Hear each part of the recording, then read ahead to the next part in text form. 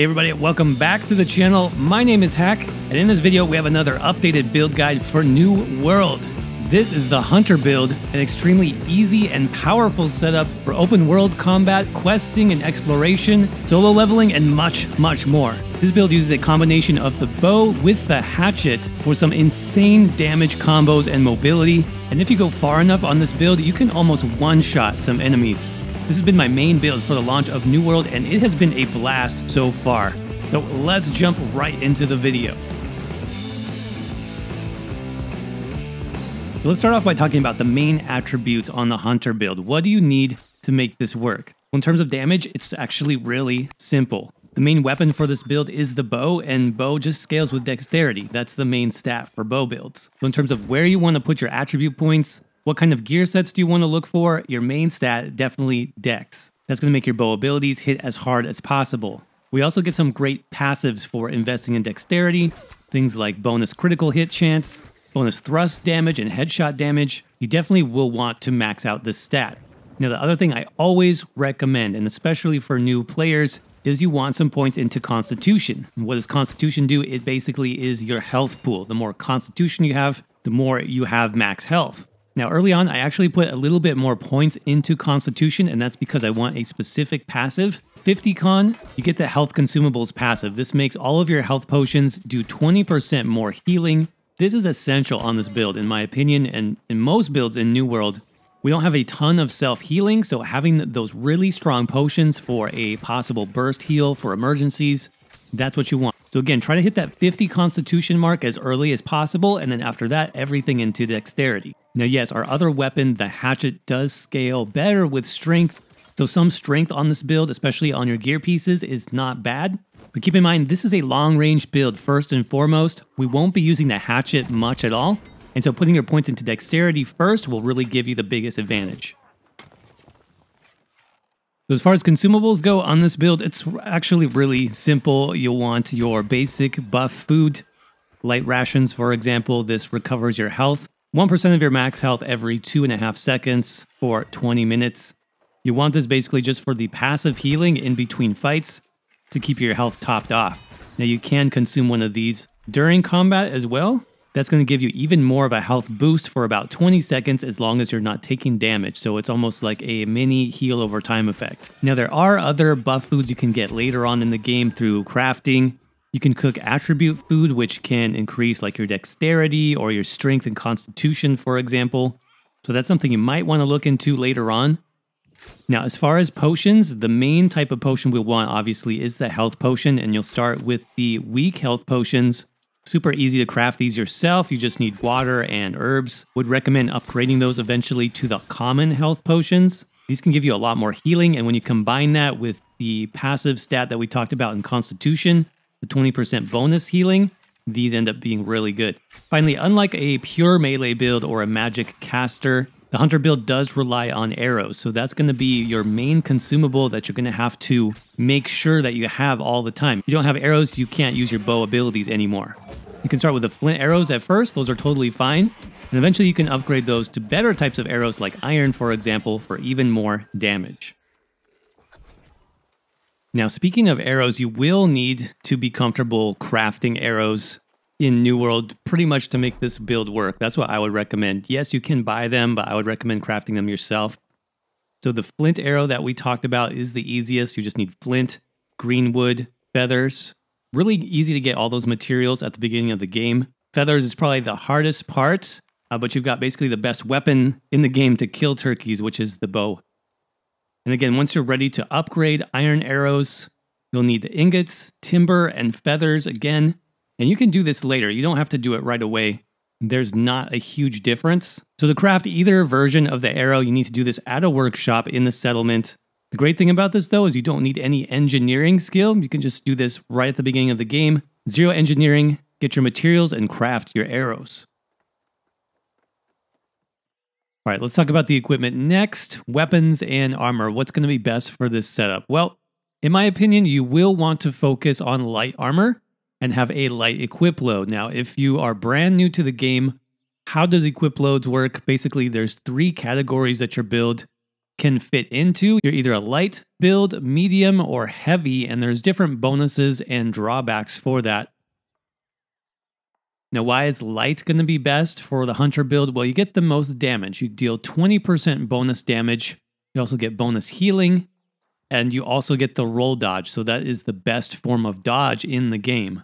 Now, the downside, of course, would be you don't have that much armor. You have very low physical and elemental resistance, which means when you get hit, it is going to hurt. But I don't really see that as a problem on this build. It's primarily a long range to medium range setup. And if you play it correctly, you're not going to be getting hit very often at all. Plus, you do have the dodge roll to help you get out of those situations. So yeah, light armor, you get all that extra bonus damage, which is huge, especially if you're trying to level up quickly. Solo, you want to do as much damage as possible. So this is really good. Now, the ideal way to run light armor is to use all pieces of light, except for one medium. And you want your medium to be the chest piece. And that's going to give you the most physical and elemental armor rating as possible. So that's what I would recommend. Look for a medium chest, and then everything else is light. Main stats you'll want, obviously dexterity. That's going to scale your bow skills the best. So I actually picked up this Windsward Scout long coat. This is from a quest line in the settlement of Windsward. It gives 12 dexterity, free gem slot, pretty good piece of equipment. Another set you can be on the lookout for is called the Ranger. This gives you the bonus dexterity as well. There's a set called Warden. This gives you dexterity and constitution. That's pretty good as well. Here's another one. Cavalier gives you both strength and dexterity. Remember, strength is the primary scaling stat for Hatchet Skills, so those will help those abilities hit a little bit harder as well. Jewelry, I got a couple basic things I was able to find on traders this week. Dexterity and Constitution necklace. Windsward Loop, I believe that's from another quest line in Windsward. Strength and dexterity is pretty good for this build as well. It also reduces your cooldowns. Now, in terms of weapons, for the hatchet, again, strength, dexterity, those are going to be your main stats that you want to look for.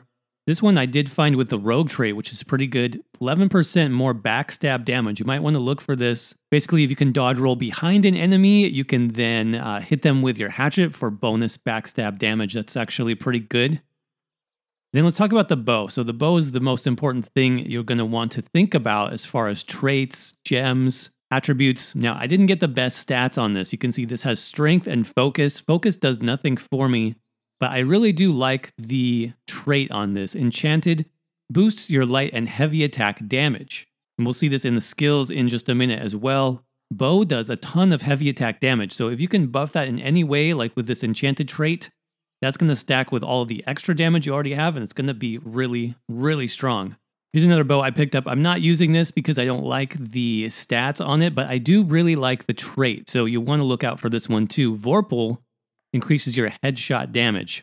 So really good for bow builds as well. You can see this one even has an open gem slot. And speaking of gems, what should you be looking out for once you get to the point where your bow does actually have an open slot? Well, the Onyx is really good, you guys. Look at this trait. Brash gives you 15% bonus damage against targets with full health.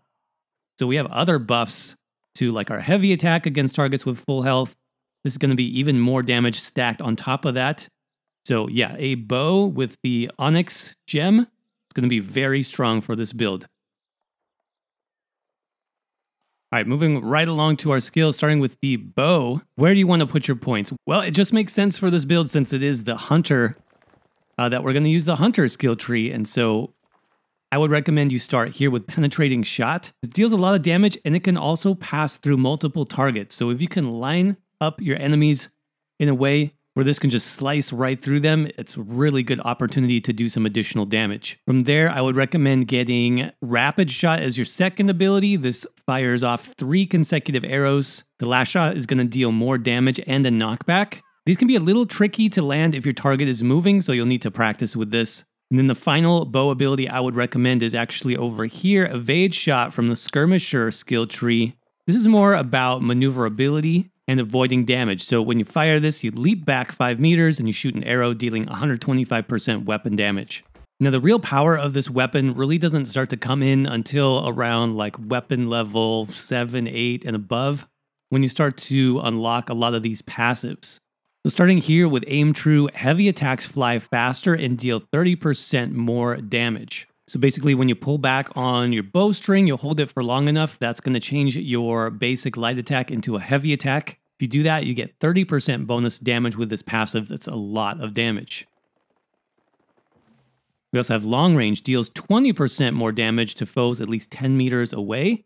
And 10 meters is honestly not that far. You should be at least 10 meters away when you initiate a target on this build. We also have Finishing Shot. If your target is below 50% health, you deal 20% more damage. Opening Strike. Heavy attacks deal plus 20% damage to foes with 100% health. So that combined with the Aim True passive, that's why you always want to lead off on this build with a heavy attack for some big time damage. Down here, I also picked up Surprise Attack. So if you haven't damaged a foe in the last 10 seconds, that's another bonus 20% damage. And then Hawkeye, this gives you a little bit of a heal whenever you land a headshot on targets. Eventually, I will be adding the upgrades for Rapid Shot. These are pretty good. So Rapid Accuracy reduces the cooldown on that skill. And then Final Blow deals an extra 25% damage. And of course, the final skill here, Concussion, when you land a headshot, you deal 20% more damage and a 50% chance to get your arrow back. Now, once you get the Hunter tree filled out most of the way, I think you can actually come back to Skirmisher and get a few other really solid passives. For example, Evasive Tactics. After you dodge, you deal 20% more damage for 5 seconds. You will be dodging quite a bit on this build, especially with multiple enemies. So this could be quite good as well. Catch Me If You Can gives you haste when you're surrounded by 3 or more enemies.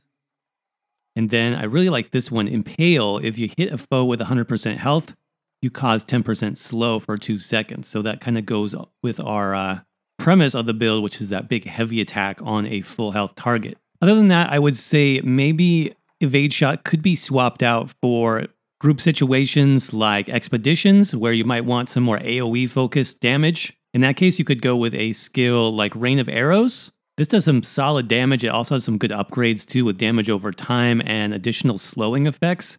And then there's also Poison Shot. So this also does AoE damage over time. So if you're really into group content, specifically Expeditions, I would definitely check out one of those 2 options. So quick demo on the bow skills. Let's see how they work in action. Now, first of all, if an enemy is closing in on you, that's when you want to use your dodge roll and evade shot. You can see I can get lots of distance before the enemy can even touch me. So that is a great defensive maneuver.